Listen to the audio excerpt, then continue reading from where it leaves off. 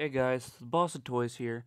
Today we'll be reviewing set 76170 Iron Man vs. Thanos.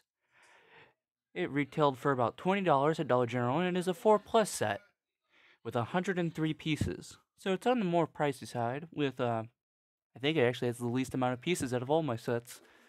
It comes with two minifigs, that being minifig Thanos and Iron Man. This isn't the Iron Man that comes with the set because it has the clear head. I just have that Iron Man in the box and I don't feel like digging him out. Either way, it's the same Iron Man fig you will get and eat both sets. It's also the same you get with the Helicarrier, Iron Man Hulkbuster, Iron Man Mech, and plenty of other sets. They have crammed this specific suit of armor down our throats so much that, quite frankly, I don't care. Um, you have this imprisonment, half imprisonment of the Infinity Gauntlet, which kind of works, not really. You have Thanos' turret? I don't I don't know why.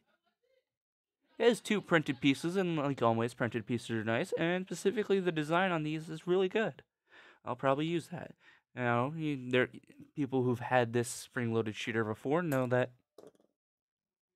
it shoots, and the projectile's giant. No chance of you ever losing this, and if you do, you're a moron.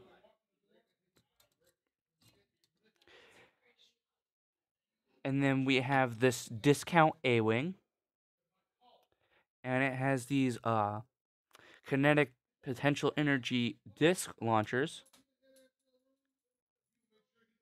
Oh, I had to reload that.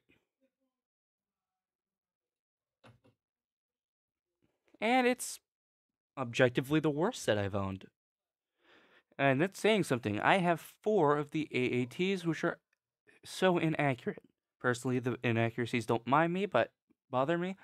But then again, it bothers other people. Now, this is probably the second worst set, right above the Resistance X-Wing. That thing is garbage. So this has a printed front piece, which is actually really nice. As always, printed pieces are always appreciated. And lots of trans blue and as well as red and gold. And the bottom is just one big plate piece thing. And I like it for what it is. It's pretty garbage though. It does bear a lot of semblance to a X-wing. I mean, not an X-wing, an A-wing or a. I want to say uh, Hoth Snowspeeder. And it's really, really rough. This, there's no gradual. I know they have giant pieces that can go here, so I don't understand why they didn't use those. Probably to include this gimmick, which nobody asked for. I'm actually surprised that they didn't use stud shooters, but then again, they probably don't want kids choking. Which explains why there was a lack of stud shooters or spring-loaded shooters on the Resistance X-Wing. Either that or that set was just garbage. Either way, there's no stud shooters, no spring-loaded shooters, just these. You have these, which you can position to your liking, and that doesn't seem too bad. And it has decently good pieces. The trans blue windshield and the two translucent glass pieces on the side, as well as all the trans blue pieces on there. Those are really great pieces, and pieces I don't really have enough of. The golden disc, I don't care about. These two are always appreciated pieces, as well as the golden grill pieces. However, screw this cannon. It is just bad on multiple levels. It is just so bad. I've thought about disassembling it, and I probably should, considering all the stuff I have. But it's just, ugh. Honestly, the best build out of all of this is this. This right here. This is the best build. That's saying something. I leave it on display. It has nice trans blue pieces, nice gold pieces. Really always like gold pieces, and then that's all it really has going for it. It spins. that does something for you. Now, the size of minifigs, this one we've had so many of, I've lost track of. You look up Iron Man, and this is probably one of the first minifigs you'll see. Now, this Thanos, from my knowledge, this only comes in one other set, and that's the Thanos mech set. I don't have the set number, and I don't really want it because that's not the Captain America mech, and that's the last mech I'll probably get for that line. But it's just, this helmet just looks weird. It doesn't stay on too well. And his face.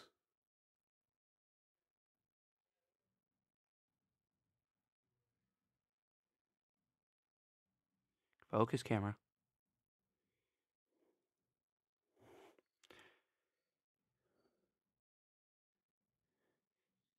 His face looks like the girl from Willy Wonka in the Chocolate Factory who turned into a man and aged 50 years while getting jacked. That's what this looks like to me. I don't like it. I don't care for it. I think they should have went big fig, but then again, how would he sit and man the turret? I'm gonna go grab this.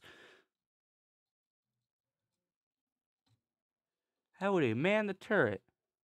Iron Man also can sit in his thing. And there's just a Star Wars-esque control panel in there.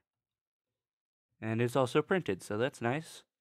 The printed pieces are always nice. I like printed pieces. I think the majority of LEGO collectors do.